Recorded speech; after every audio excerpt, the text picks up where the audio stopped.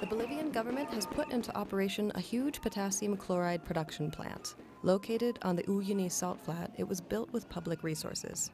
Quechua communities celebrated the creation of this plant with the capacity to produce 350,000 tons of this fertilizer a year.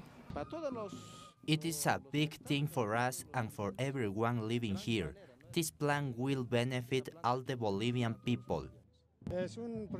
It's an admirable project that will benefit all Bolivians, especially those who live in this region, in Uyuni.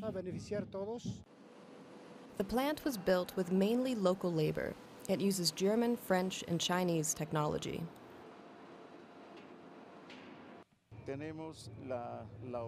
We can control the whole process from this command center. There are 210 people working here.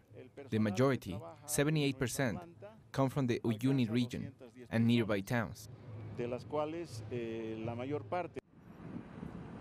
It's a very important feat of engineering because it's built on what was a lake and has now turned into the biggest salt flats in the world. We've had to excavate more than 1.5 meters of the salt flat to make a very strong and stable structure. It's a huge job that meant a huge budget. It would have been easier to do it on solid ground, but the operational cost to move thousands of tons of raw material would have certainly been greater.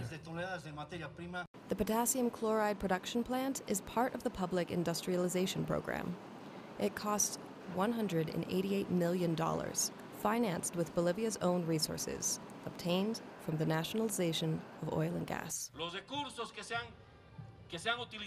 The resources used for this infrastructure come from the Bolivian Central Bank, from our income, from our own money. Now we have contracted foreign companies to carry out the work, not to be our bosses, but to be our employees.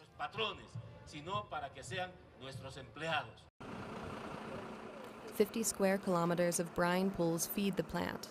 It's the 9th biggest in the world and the 3rd biggest on this continent. It will pay for the construction cost in 5 years. Potassium chloride regenerates the soil and increases food production.